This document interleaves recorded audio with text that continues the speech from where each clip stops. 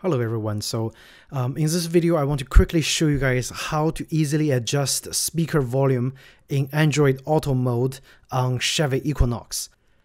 So the issue here is that sometimes when you're playing music on your phone and you have Android Auto running and you have Google Maps open up, you enter the direction, and then when you start driving, the voice prompt from the Google Maps direction is so loud that it actually startles you while you're driving.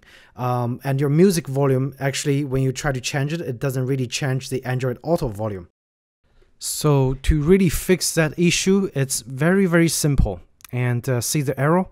So the volume knob on the Chevy Equinox is your best friend in fixing this problem. So during the voice navigation, when Google Maps is actually speaking the directions, you simply have to just turn your volume down while Google is speaking the directions, and that actually adjusts the Android Auto volume. And any other times when you turn the volume knob, it actually adjusts the regular music volume. So this is it. This is the only trick, or the simple trick, that quickly fixes the Android Auto speaker volume problem that a lot of people are having.